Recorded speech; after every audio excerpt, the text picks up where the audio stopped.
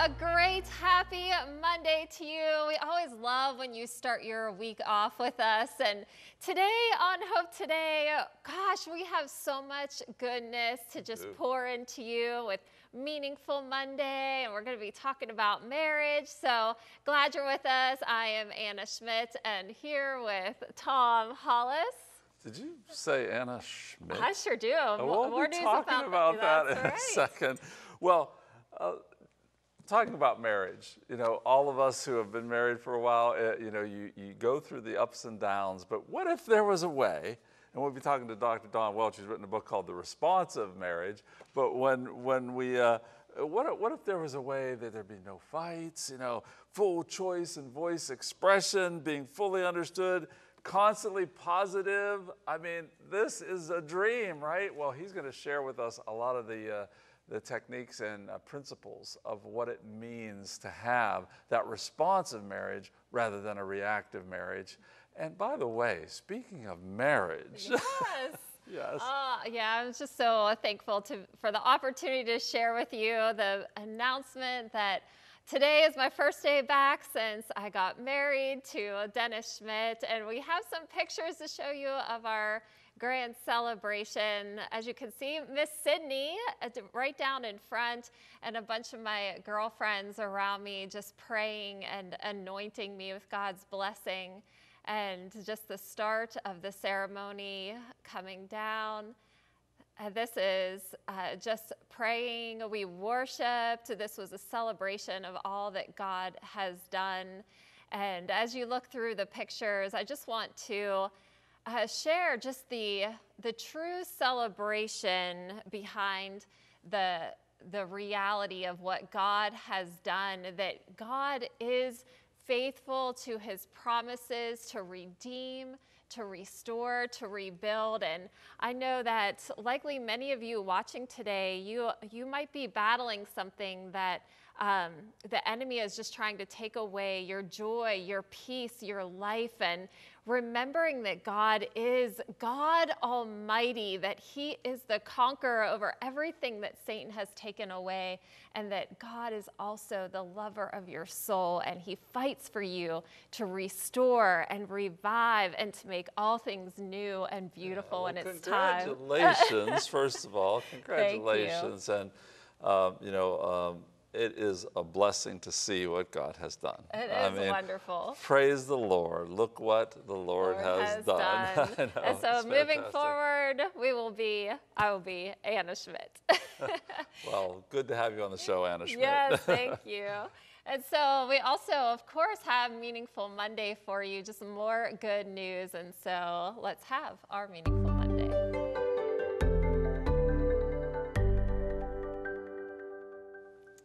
Well, when Jesus said that he came for the salvation of the entire world, he meant it. And The Chosen has been making an impact for the kingdom of God since it first released in 2017.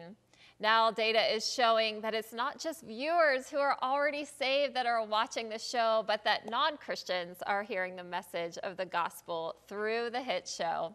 Well, according to Christian Headlines, data has shown that about half of the show's viewers are Christians, but that the other half are not. The vice president of original content with The Chosen, Catherine Warnock, told Christian Headlines the other half were either curious about Christianity or just no Christian faith. We were deeply surprised by that. Well, Warnock also said that the data confirmed that the show was gaining attention from both men and women alike. And while older generations and millennials continue to make up a large fan base of the show as well, the content has also caught the attention of Gen Z. They say to see the younger generation, but also the non-Christian faith audience come to the table has been a joy, Warnock said. Thanks to Charisma for the story. Tom, The Chosen is making quite the splash. I know, and I love this story because I love the idea that people who may not go to our churches, and listen, we invite everyone to go to church every Sunday, but if there are people out there that may not come, they may not go to the church, but they will turn on The Chosen. And I mentioned this before on the show, I saw Jonathan Rumi on The View. Right. Okay, you can see it on YouTube. And when he walks out, it's like a spiritual thing for people. You know, he looks so much like Jesus still, of course. And but a couple of the hosts were talking about how important it was to them. The Chosen has made an impact. It's just another way of touching lives with the gospel. Absolutely. It's been incredible to hear all the feedback that the show It's fantastic. Yes. I love it. Well, when God created man and woman, his intention was for the man to leave his parents and to find a wife. God's design for marriage is a gift and a blessing, and he wants our marriages to succeed. He really does. The enemy, however, has a different agenda, and our next guest has the perfect medicine to combat him. Dr. Donald Welch is the founder of the Welch Family Therapy Institute, and he's written a new book called The Responsive Marriage, Finding the Path Out of Reactivity. Dr. Don, welcome to Hope Today.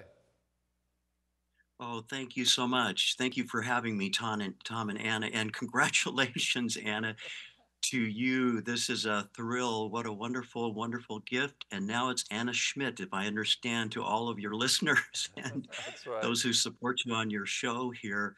It's so great to meet both of you. And it is true, isn't it? John 10:10 tells us, and you were suggesting that just a moment ago, that the devil comes to kill, steal, and destroy marriages in particular, because this is of the image of God. But Jesus says that I've come that you might have life and have it to the full. And that's what this book is all about, trying to help marriages have a God-driven, God-led, God-followed relationship with him and then with each other. So God bless you and your husband, Dennis, I believe you said, in your new marriage. What a wonderful joy for me to even be on your show the day that you come back as a married woman in God's eyes and his leadership.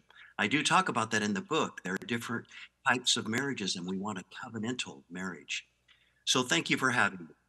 Well, Dr. Don, it is really good to have you. And we're only going to be able to touch, there is so much in this book, and I really recommend anyone who wants to see God do new things in their marriage. The responsive marriages, there's so much in here. But let me ask you, just to start with the title. Explain about responsiveness versus reactivity. Could you define those for us, and what does it mean to be responsive rather than reactive? Yes, thank you, Tom. I define reactivity as involuntary, uncontrolled relationship impeding behaviors that originate from the feeling part of our brain known as the limbic system. And because they originate from the feeling part of the brain rather than the thinking part, they are largely outside of our conscious awareness. And this is what makes reactivity so insidious.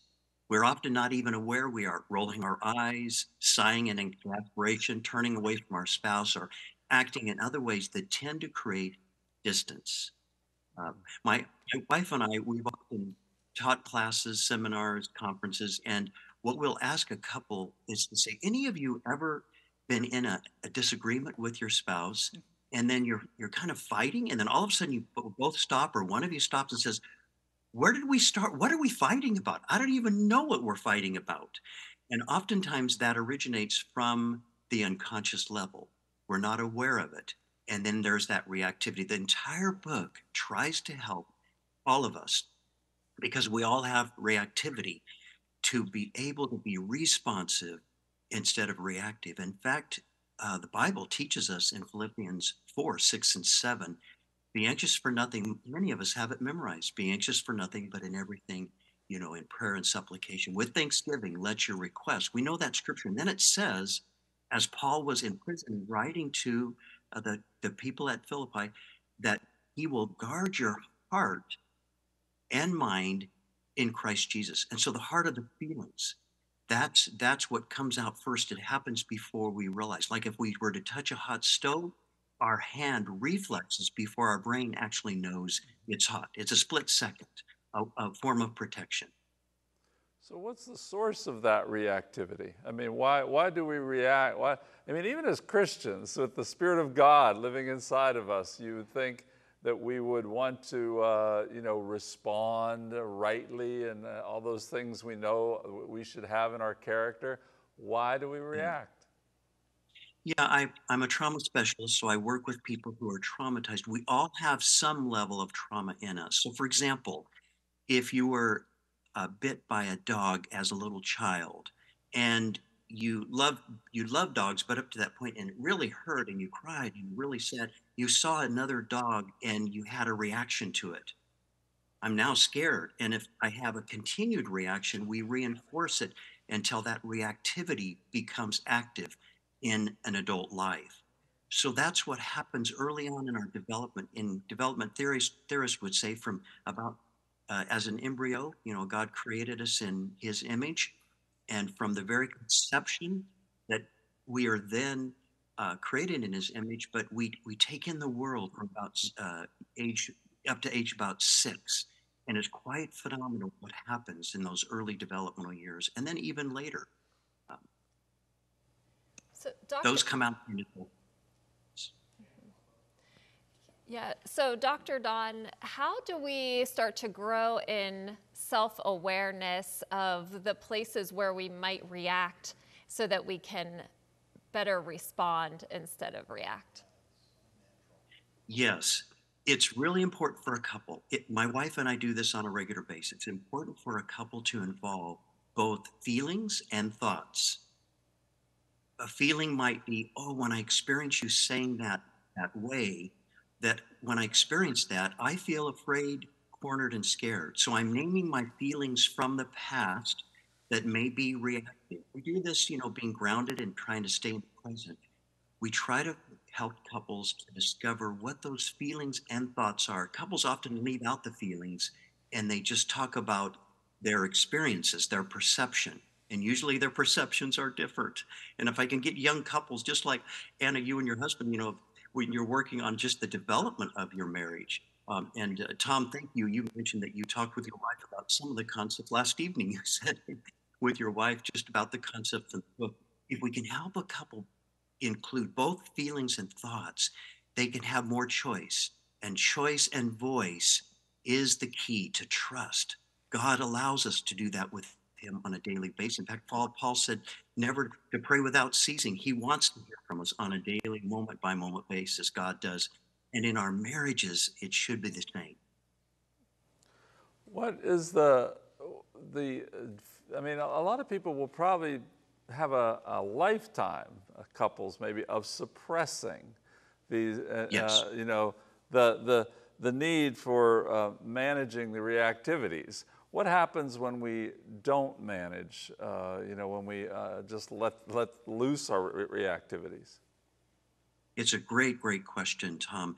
Actually, then the couple becomes highly reactive. And that's why so many couples are yelling at each other, screaming.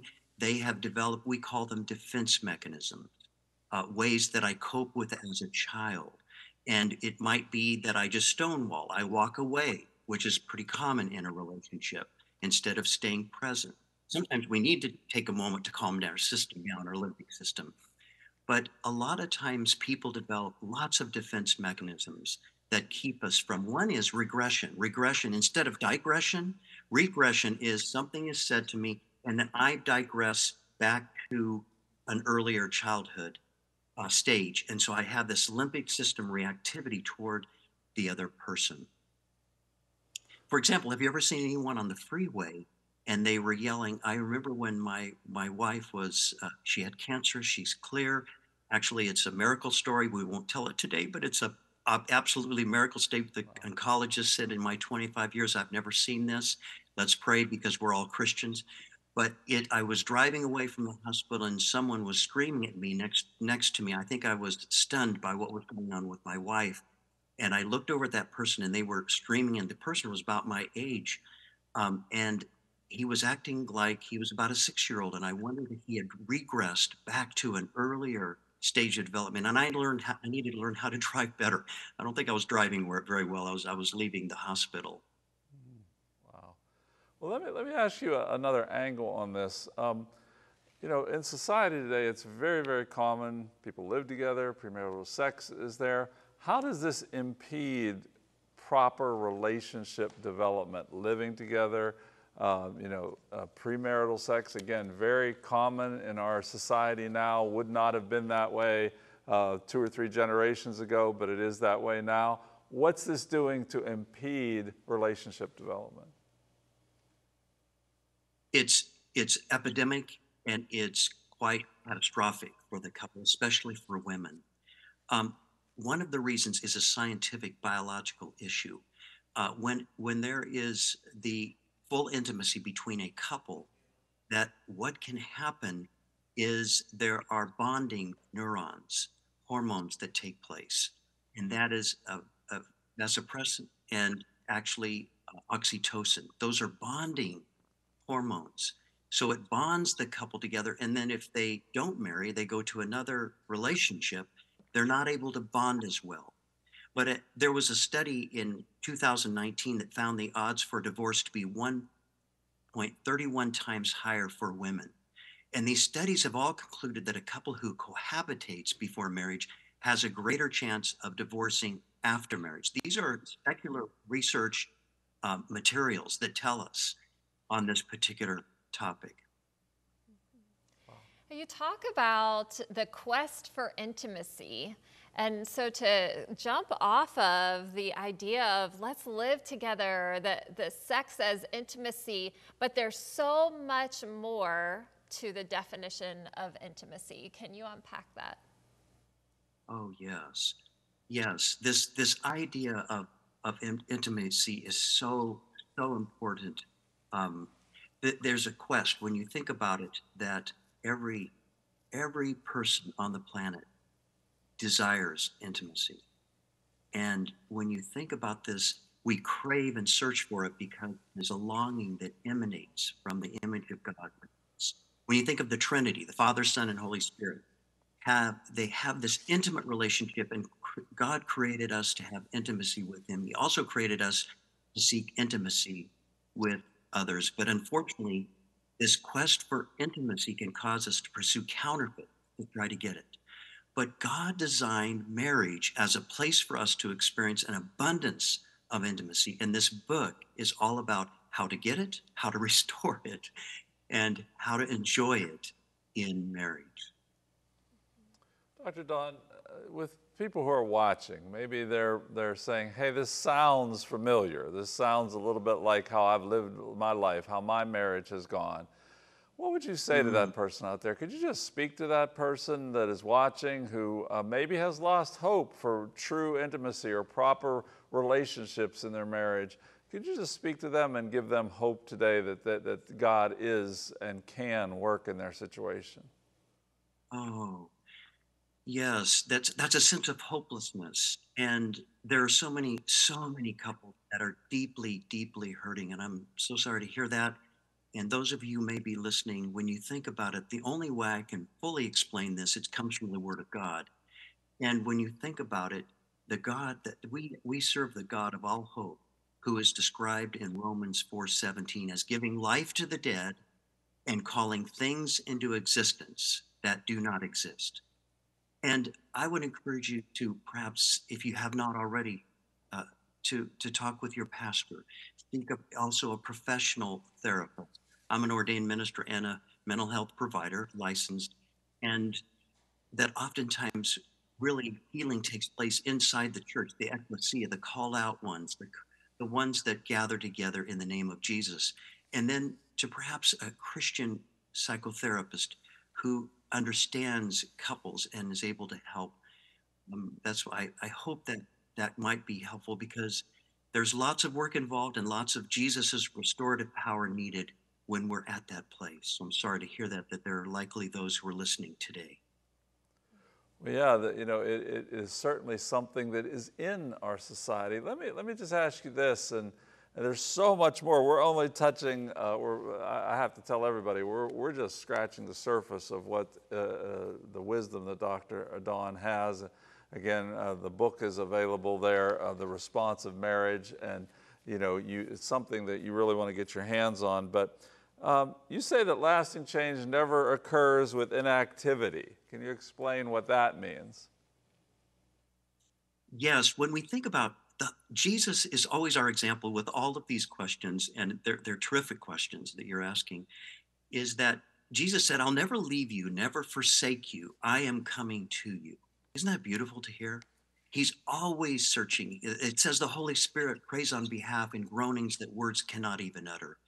God is always moving toward us. So the most healthy of marriages, or even relationships for that matter, some may be listening and that are in a relationship, not yet in a serious one, is that the fact is we want to take initiative in a healthy marriage.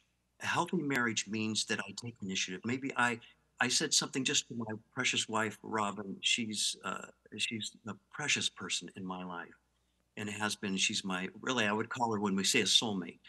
And I said something to her, and immediately I apologized to her. I said, I did not mean to come across how I just came across. And learning to take initiative is so important in relationship, just as Jesus does with us. And the other thing is, take the initiative to pray for your mate, uh, and to think of that person, and to pray that I will see God. I will see this person in the eyes of Jesus, how Jesus sees this person. That can really, really terrifically help relationship.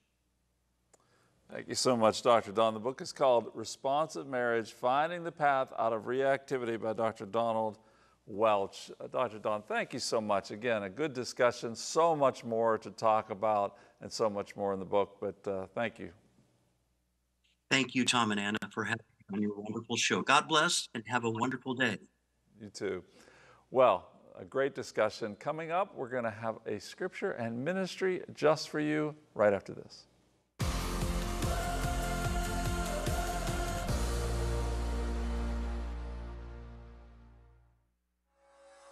Discover what God's Word has to say about healing and deliverance. Best-selling author John Eckhart makes topical Bible study easy with his new book, Scriptures for Faith, Deliverance, and Healing. This handy reference is for those who want to have a greater understanding of healing and deliverance to incorporate God's Word into their prayers. Eckhart also includes targeted commentary to highlight key scriptures and life application. His spirit-filled perspective will enhance your time in God's Word and encourages the spiritual disciplines of memorization and meditation. Request Scriptures for Faith, Deliverance, and Healing as our thank you gift when you support Cornerstone Television this month. Request your copy today. If you want to strengthen the ministry of CTVN, share your best gift by visiting us online at ctvn.org/donate or call us at 888-665-4483. Thank you for your partnership. Hope happens here. We're so glad that you have stayed with us here on Hope Today as we talk about the very important subject of marriage and all of God's plans and promises that he has for husbands and wives. And we want to look at the scripture from Matthew 19:4-6, where it says, "Haven't you read," he replied, "that at the beginning the Creator made them male and female and said, 'For this reason a man will leave his father and mother and be united to his wife, and the two will become one flesh. So they are no longer two, but one flesh. Therefore, what God has joined together, let no one separate.'" And, Tom, thinking about this scripture, we know that the enemy is after marriages today. Yeah. We see so many attacks, so many faithful Christian couples even struggling to remain as one in what God has brought together. And I love this scripture. There's so much that could be unpacked, but I think about how God did design it that the man and woman would leave and cleave together. Yeah. And the one thing that Dennis and I have talked about and even we've studied together is how God really does desire that we make the marriage, that we make our spouse the priority, like God first and then our spouse. And there's so many things in this world that can start to compete for that priority attention, and to be intentional to keep that relationship, that marriage, that person as the priority. Well, there's two things. One is intentionality. That's super important, that we are intentional about caring for the other person, serving the other person, loving the other person, forgiving the other person. But all those things are just Christian things. They're things that we do as Christians, right? Or we should, that we walk as servants to our brothers and sisters in the Lord, that we forgive, when we are offended, that we don't give offense. And if we do offense, we ask for forgiveness. Those are things that mean to, like, that's just sort of what it means to be a Christian, Anna, to walk in these things, that we are different from what the world says. You know, we're different from the way the world lives their life, that we're not going to be reactive, that we're not going to just let our limbic system take over and just react. I know, I've been there. My limbic system can take over for sure. But we want to have all that, in control through Christian character and through the power of the Holy Spirit. Yeah. Yeah, and I want to talk too into the marriages out there today who are in that place of hopelessness. And as Dr. Dawn shared, that God is the God who wants to restore life, who wants to restore hope in the places that feel dark and dead.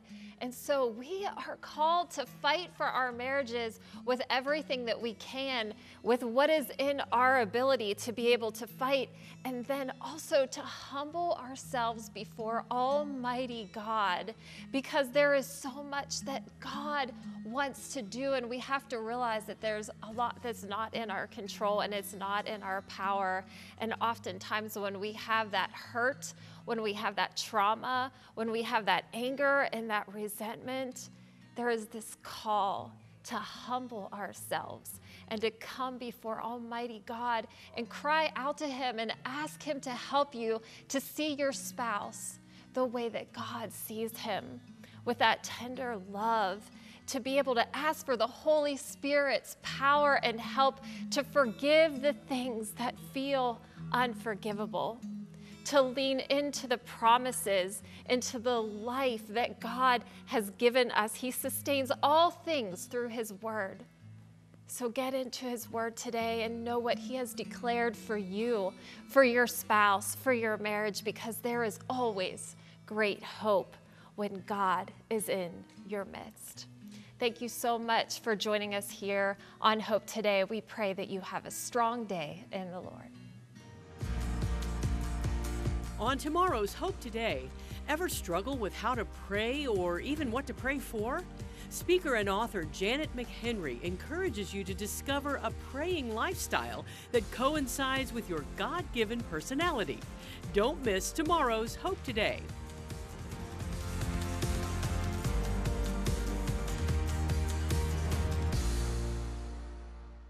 Cornerstone Television wishes to thank all our faithful viewers whose consistent prayers and financial support have made this program possible.